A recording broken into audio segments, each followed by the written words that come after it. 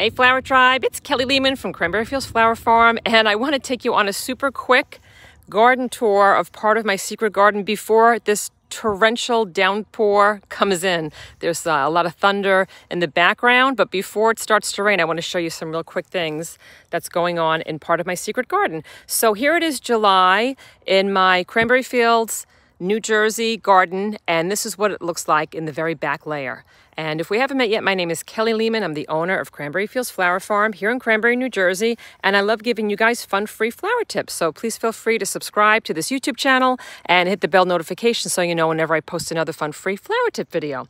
So a lot of Flower Tribe members have asked me to suggest flowering trees for them, and I have to say I love crepe myrtle. That's the pink tree that you see in the back. I mean, how beautiful is that plant? It's got to be about I don't know, like 20 feet tall, and those blooms are around for like weeks and weeks and weeks. So the beautiful pink flowers, I'm going to try to zoom in a little bit. Try to go slow so you don't get nauseous. Oh, you hear that thunder? I hope I don't get struck by lightning like in the middle of this video, because that would probably really be something, right? The flower farmer that got hit by lightning. So this is what those beautiful blooms look like. They don't have a great vase life, but that's okay because they look stunning in landscaping. So if you're looking for a great landscaping plant for the front of your house or the back of your house, this is a terrific plant to have, and it's super easy to grow. I have a whole bunch of them. I love crepe myrtle too. Hey Hugh, I love you. You're so loyal. Whenever I am going live, I see Hugh pop up, and you always give me a sound check. So how's the sound out here, guys? Besides the thunder, I hope you could all see. And I also hope the picture's clear because the Wi-Fi is not so great out here all the time. So I'm hoping that you guys can see everything clear and that you can hear me pretty good. So let me tell you who else is back here. So I've got some Endless Summer that are coming up, and these guys are super blue. And if you have more wonderful sound. Oh, thanks, guys. Oh, thank you so much for letting me know that you guys are signing in. I love to see when you guys are showing up. I also love to know where you're from. So if you can, let me know, like in a general area, like where are you from in the world? Like, you know, maybe give me a state or give me a country, because that's so fun for me to see later on. And nope, you're not late for streaming. I'm actually giving you guys a lot of live videos this week because I have so many things blooming, and I normally only go live at 10:30 every Thursday. And I am going to go live tomorrow at 10:30 to give you guys more hydrangea propagating tips. But I wanted to give you guys some added bonus footage this week because I come out here and I'm like, I got to show the Flower Tribe what's going on. So here's the story. So this is the Endless Summer, and my soil back here is more acidic, which is why these Endless Summer are so beautiful and so blue. And I made a video showing you guys how to alter the color of your hydrangeas, and I have a playlist linked in descriptions below with about 18 hydrangea care tip videos, and that's one of them. So if you want your hydrangeas to be a little more blue, and they're already like, you know, blue or pink, you can add some coffee grounds to the soil, and sometimes that'll make the pH turn a little more like acidic. And then if you want them more pink, you want your soil to be a little more alkaline, and you might add things like eggshell. So that's just like little quick tips there. But let me get back to this garden tour. I have a tendency to go off on different flower tip tangents. So next to these Endless Summer, I've got, this is called Snowball Viburnum. And this green bush was packed with white snowball type flowers. They almost looked like white Annabelle hydrangeas back in springtime. And so that was like the first like shrub to bloom in spring, but now it's this beautiful green. So if you're looking for an early bloomer, you can look for those Snowball Viburnum, and this is what they look like in July. So I like a continual burst of flowers in my garden. So once those white snowballs kind of faded away, the Endless Summer took over. And then to the side over here, I've got another white hydrangea. I don't want to go too close to it because I'm afraid I'm going to lose the Wi-Fi, but I think it's a Pinky Winky. Does anyone know for sure if that's Pinky Winky? It's going to start to turn red pretty soon. Hey, Cheryl from Florida. Hey, Kim. It looks and sounds great. Oh, thank you. Thank you. Thanks from North Alabama. You're checking in from North Alabama. Love it. What's the temperature like by you guys all wherever you are? I know Alabama's probably smoking hot. We're super smoking hot here. It was so hot today. I think it was like 85, 90. So anyway, those are some of the Pinky Winkies. And then I've got a weeping cherry in the back that was beautiful, like pink blooms just a few months ago. So that's another beautiful flowering tree that you might like. And, oh, looks like a Pinky Winky. Thanks, guys. Okay. Over here, I've got Princess Spirea that has really beautiful blooms. This is another great landscaping plant. It's out. It's like kind of spent right now. It's kind of going to seed, but this plant was packed with these blooms earlier.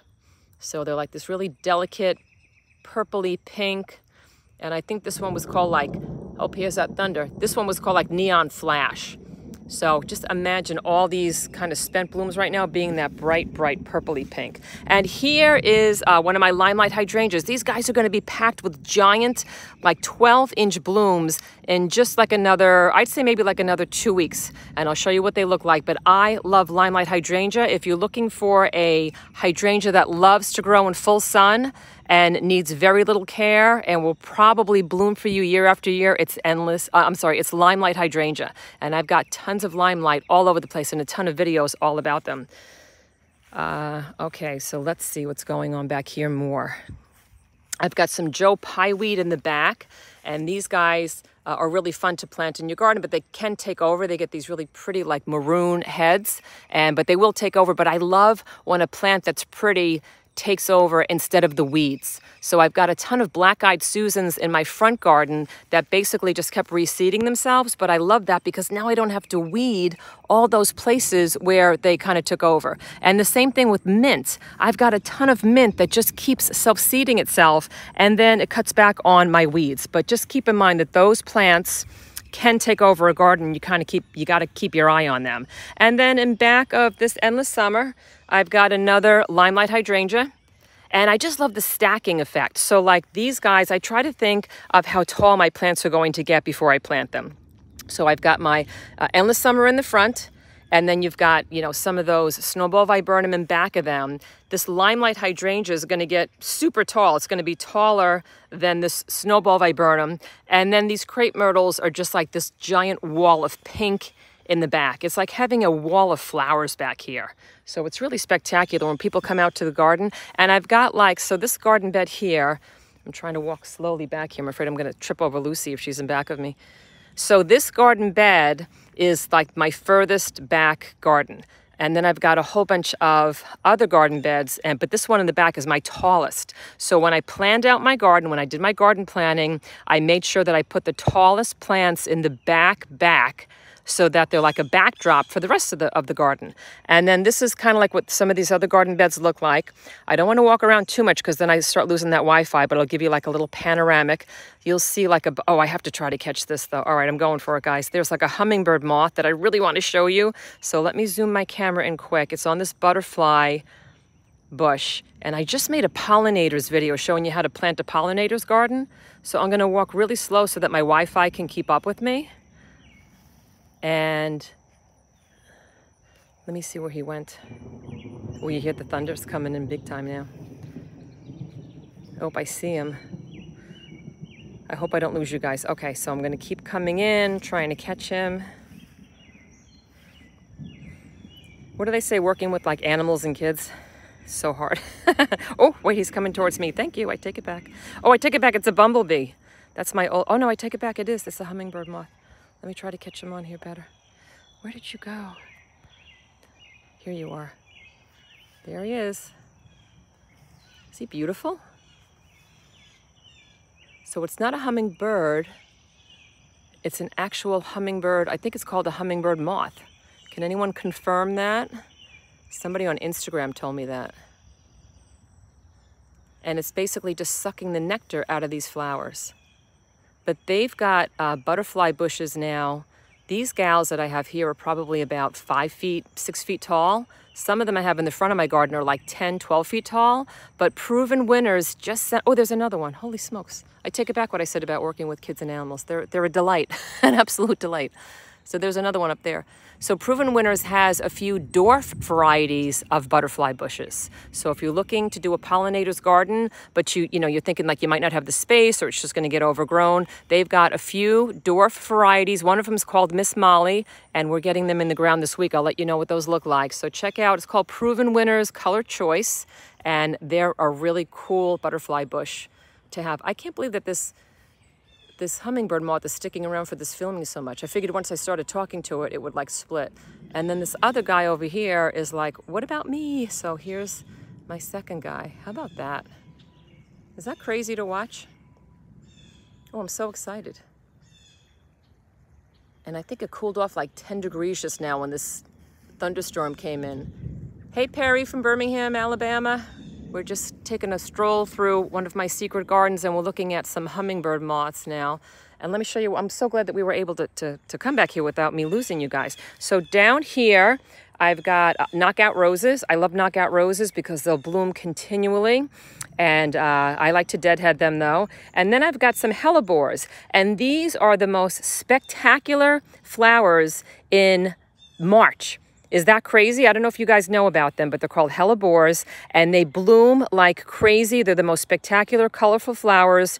And they come in even before the daffodils. So if you're looking for some color pop in your garden, check out hellebores. You can Google it, the images and get them in your garden. Here's a good tip too. If you can find them now, pop them in your garden in fall. I think sometimes they're hard to find this time of year, but they're going to look really beat up if you buy them in, you know, like your garden centers. They're probably going to look like this, and they're probably going to be like 50% off or 60% off because they look really crappy. Buy them because they come back year after year. That's what I love about perennials. And I made a whole online course for you guys talking about a perennial cutting garden and how to plant it, you know, how to grow them, how to harvest the flowers, and how to arrange them. And that's coming out August 5th. So if you want to grab information on that, I'm going to start posting information about that on my email channel. So you can take a look at the PDF free file I have for you in descriptions below. And if you get on that mailing list, it'll let you know when that online course is coming out. And then I'm going to pivot around. I've got in the back here, those are all limelight hydrangeas that I planted in fall with Sheldon. And in back of those are a whole bunch of spirea that we planted. So we planted a whole wall of flowers. These guys were not doing great in my garden. They weren't in enough sun and they were almost dead just about 2 months ago. And we replanted them in full sun and now they're doing amazing. So sometimes in spring or summer, it's okay to kind of move some of your plants around. I kind of move my plants around like I move furniture around. But only in early spring or fall, like late fall, when everybody's kind of dormant and they don't have any new growth on them. So I am really pushing my luck now because I'm looking at all these trees around me like going bananas. So I think that this thunderstorm is really blowing in. But as I'm walking towards the house, I'll see how long I can keep you guys before the internet connection doesn't keep up with me. I'm going to walk really slow and I'll try to keep giving you some more views of the garden. Here's petunias. And the one thing I notice about the petunias is if we don't keep up with the watering, we're like, oh, you hear that thunder? We're like dead in the water. So you really have to keep up with the watering of your petunias. Does anybody have a good like watering trick for the pots? I know sometimes there's like automatic, like watering systems for pots. I have to look into those, but any other watering tricks I would love. And this is, I'm walking faster now because I haven't seen any lightning, but I'm sure it's going to come soon. And once I see lightning, that's it, I run. These are just some shrub roses. And this is my second or third burst of color already. I keep deadheading these guys. As they start to fade, I give them like a really good deadhead. I'll just like this guy, I would just like snip him right off. And I would go down to like a fresh set of leaves. And then boom, they come back just a couple weeks later. So I'm hoping to have these guys blooming all the way through that frost also. And then here's a whole bunch of grasses that we have. Grasses are a terrific element to put in your garden. They add a lot of like romance, a lot of like just sweeping, especially in the wind. And you can divide these in fall. So when these guys start taking over your garden, you can kind of divide them in fall and you can move them around your property or give them to friends. Oh, thanks for checking in from Central California. And all right, I'm so glad that I can take you guys a little bit further here without losing you. So there's that Rosa Sharon in the back.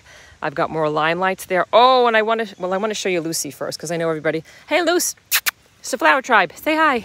Chop, chop. So here's Lucy. Come on, we got to get you in the house. But as we're walking over there, it's 100 degrees in California. Wow. All right, this is my Annabelle hydrangea as I'm creeping closer to the house. I'm going to do a close-up over here. I love these guys. This is the time of bloom to cut these Annabelles when they're in this deep green stage, because they're semi-dried out and you can get a dried flower arrangement out of them. You guys know that I love them. And then you can spray them with those fun floral spray paints that I show you guys all the time. But this is how big these blooms are. I mean, they're like bigger than soccer balls. Look, this is my thumb, and this is the bloom. It's 80 in Missouri. Wow, it's hot in Missouri. Love it. Love when you guys give me the weather reports. So this is what the front of the secret garden looks like. Oh, the Cali beaches are 60 degrees. Interesting. And then I'm going to walk slowly backwards. Come on, Luce. That rain's coming fast. Oh, I might be able to get all the way to the house. I can't believe that I can show you guys all this. So my Annabelle hydrangea, you could tell how like leggy these guys are. But they did really well. This is what the hedge looks like as I step back. It's still like this beautiful, beautiful row. Here she is. And this is what it looks like, that big row. And I put these plants in probably about, I don't know, like I think 15 years ago, and they've self-propagated all by themselves. But I'm going to give you some great propagation tips tomorrow for hydrangeas at 10:30 a.m. on this channel. And I gave some propagating tips last week, but I've got even more because the Flower Tribe is awesome, and they gave me more tips to share with you guys. So I love when you guys show up on my Kelly Lehman's Flower Tribe Facebook group. There's a link to that below, and there's gardeners from all over the world that are showing up there and offering tips and answering each other's questions. And somebody there, I think, told me that you can use honey as a rooting hormone. So a lot of times, you know, you'll go to the store, you want to propagate some of your plants, and you'll buy a rooting hormone. Someone said just use honey, and someone else said to use cinnamon. So that was like another great tip. But I'm going to show you a few ways that you can get loads and loads and loads of extra hydrangea plants from the mother plant, and I'll do that tomorrow at 10:30. But this is what the Annabelles look like now, and there's just like a whole shot of the whole garden. So I guess maybe that's the trick with this going live, is to walk. Usually I walk from the house to the garden, and then I start losing you guys, but I walked backwards this time. Oh, Ann says Nashville, it's 92. Whew, it's hot by you guys. It is hot, hot, hot. Anybody checking in from overseas right now? Anybody from like a different country? Or most of you are from the States today? I love to see where everybody's from. And I guess that's about it for now, guys. Well, I'm glad that I was able to show you all this stuff before the rain came in. Your plants are drying out from the heat. Oh, I know. My plants are drying out from the heat too. I hate to say it. I think you got to just keep up with the watering. The plants that I can't keep up with on the watering, I try to make sure that I could put them in shade. And I try to put my drought-tolerant plants in the sunnier areas of the garden. And that's why I move some of my plants like furniture, because sometimes I really can't keep up with the watering, and I just know that I just need to like yank out some of the ones that are sensitive to that, and I need to move them to a shady spot, and the other ones I need to, you know, like then I'll just find ones that are more drought tolerant. So sometimes that's just the story. 97 in Utah. That's hot. Hot, hot, hot. Okay, and here's my front wall garden that I'm ashamed to show you guys this. This is like the walk of shame. I've had this bed empty since like May. We ripped out a ton of azaleas that weren't doing good. They were getting too much sun, and I wanted to plant a ton of hydrangeas here, and I just haven't got to it. So this is what this wall looks like. So this is one of the unflattering spots. But I want to show you guys the good, the bad, and the ugly. So this is the ugly. And then here's some petunia pots that are coming in great. Oh, I want to show you something really cute over here. This is a garden that I planted, an herb garden a while ago with ShopRite herbs. I just got them right in the garden center.